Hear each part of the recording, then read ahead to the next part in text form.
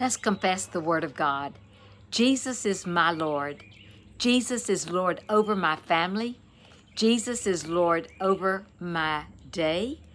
Jesus is Lord over my nation and the nations of the world, in Jesus' name.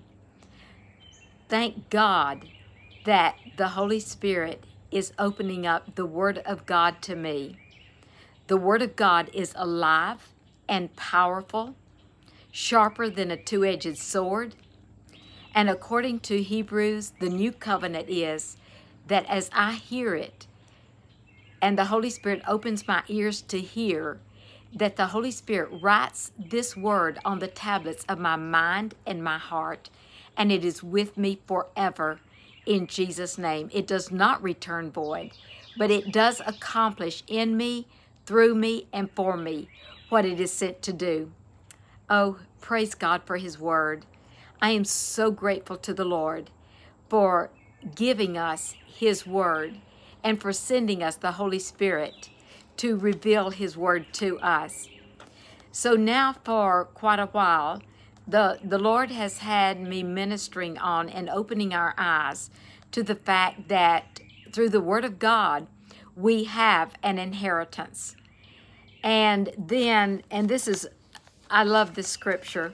1 Corinthians 2:12 in the King James says, "Now we have received not the spirit of the world, but the Spirit which is of God, that we might know the things that are freely given to us of God."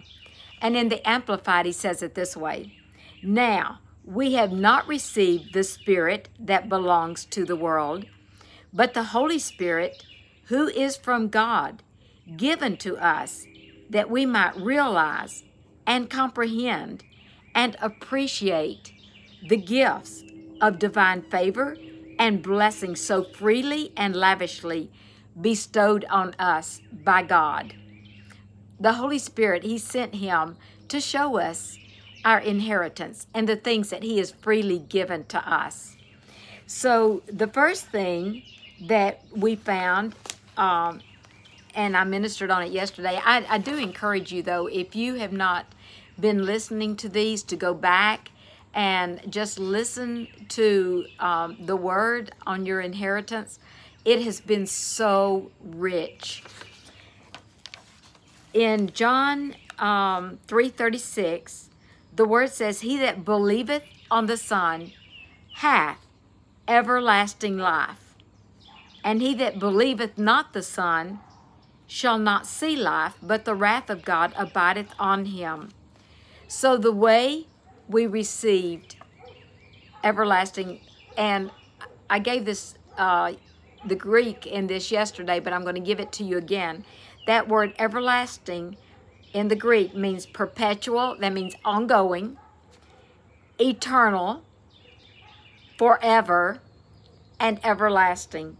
And in other places, this same word says eternal life. So this is something we have right now on the inside of us. So let's just take the scriptures and look at them and open our ears and our heart to receive, because the word eternal life has been so used for so long, sometimes we just kind of let it run over our mind. No, listen, this is very important to you and to the life that you're going to live from this day forward. So in 1 John 5:11 through 15 says, "And this is the record, that God hath given to us eternal life, and His life is in His Son. He that hath the Son hath life, and he that hath not the Son hath not life. These things have I written unto you that believe on the name of the Son of God, that you might know that you have," not going to have when you go to heaven, but that you have right now eternal life, and that you may believe. Now, believe is an action word, on the name of the Son of God. So say this with me right now. I have right now eternal life. I have eternal life abiding in me. So this is what happened. In Romans chapter 5, and this is to give you an understanding of where you are, of what took place, the truth.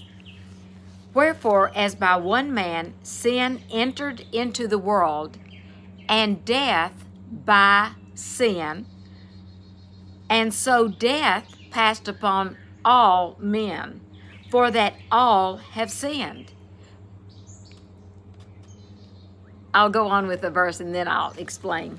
For until the law, sin was in the world, but sin is not imputed where there is no law. Nevertheless, death, now remember, we're talking about that we have eternal life. So the opposite of life is death. So follow with me on this.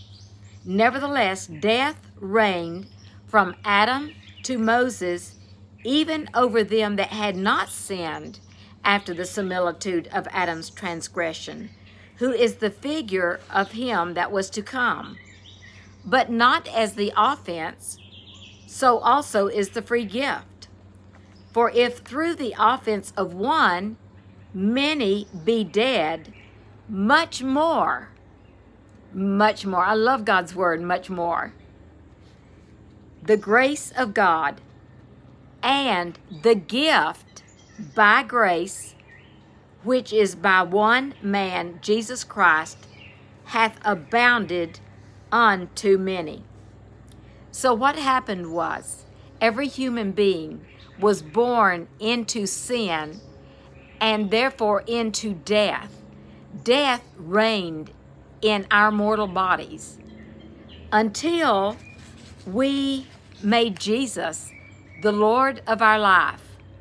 And then eternal life came into our spirit man, to where life now should rule and reign in our life.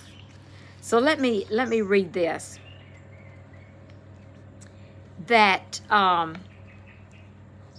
let's see, it's Romans 5:15, I believe. It says that the offense of one many be dead, much more by the grace of God and the gift of by grace, which is by one man Jesus Christ, hath abounded unto many.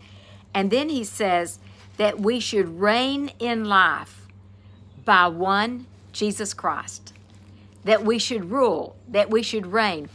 He's not talking about reigning like in the lifespan. He's talking about reigning, or just what normally humans call life.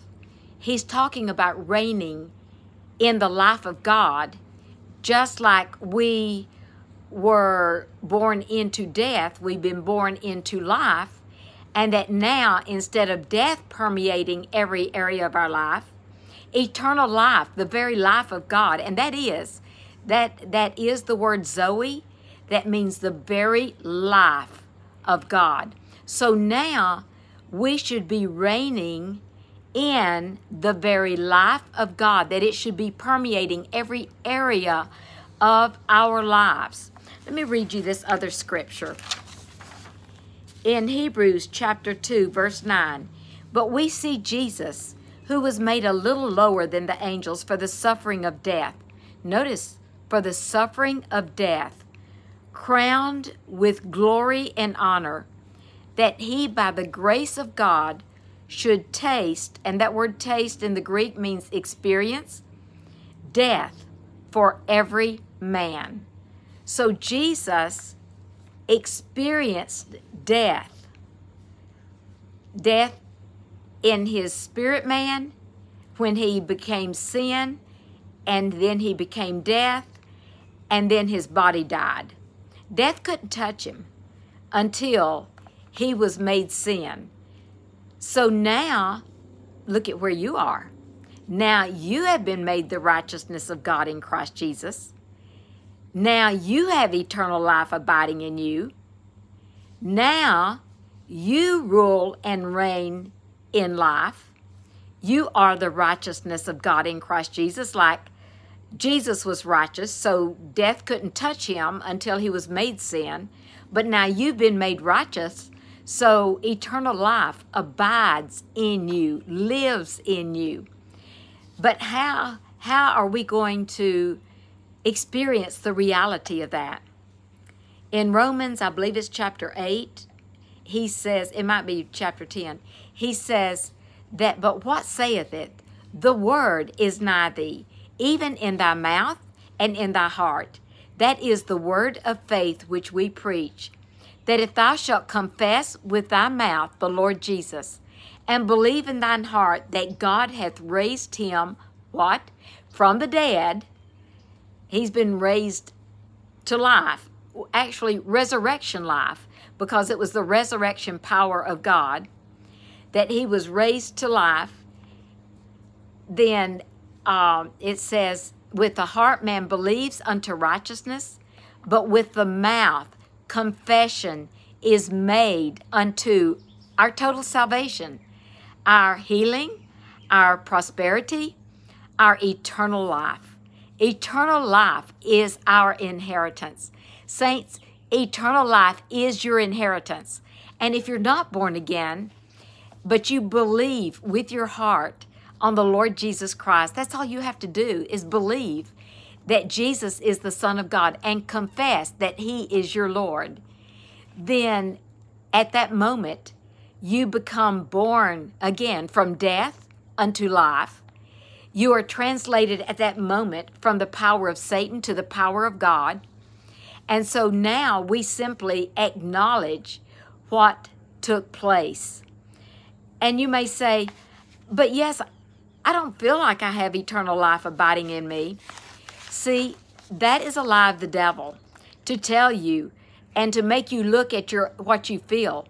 No, once we confess, then we begin to experience the reality of it.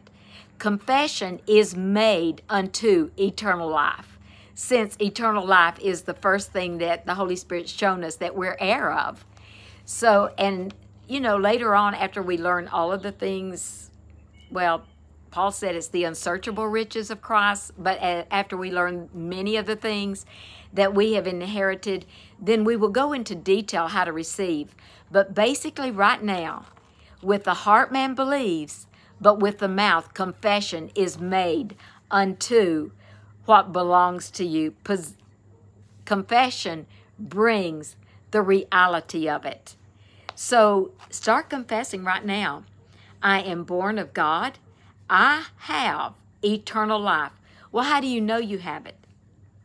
Because God said so. Only because God said so.